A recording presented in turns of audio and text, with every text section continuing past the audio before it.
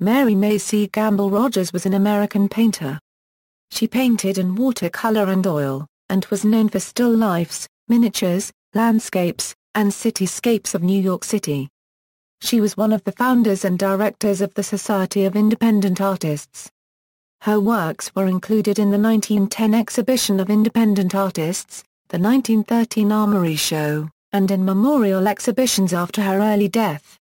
Early life and education. Mary Rogers was born May 7, 1882 in either Pittsburgh, Pennsylvania or Louisville, Kentucky. She and her sister Catherine Rogers lived for a time in Pittsburgh, Pennsylvania, where Mary studied at the School of Design and was a member of the Art Students League.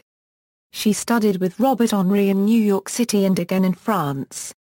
During a trip to Europe in 1907, she also worked with Lucien Simon and a Permil Malrina copyright Nard in Paris and Frank Brangan in London.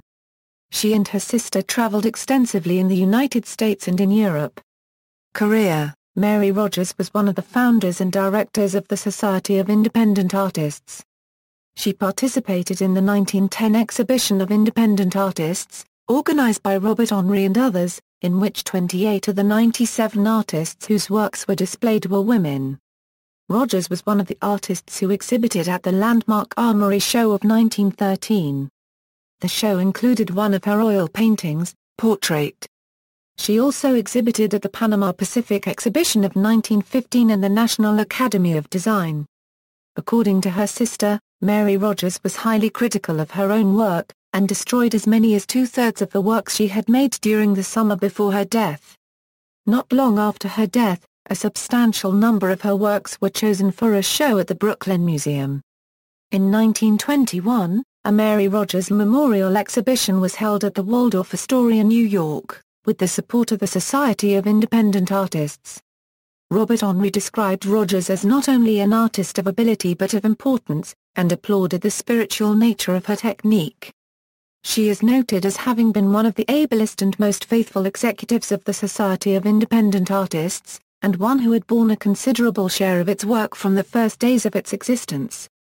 Selected works: Little Girl in a Blue Smock, Museum of Fine Arts, St. Petersburg, Florida; A Little American, Brooklyn Museum, Brooklyn, New York; Cottage Window, Brooklyn Museum, Brooklyn, New York; Portrait, Private Collection, Clearwater, Florida. Other sources: Lesko, Diane. Mary Rogers and the Roots of American Modernism. St. Petersburg, Florida, Museum of Fine Arts. Finding Aid to Mary Rogers, 1882-1920 Papers, Art and Artist Files, Smithsonian Libraries. References.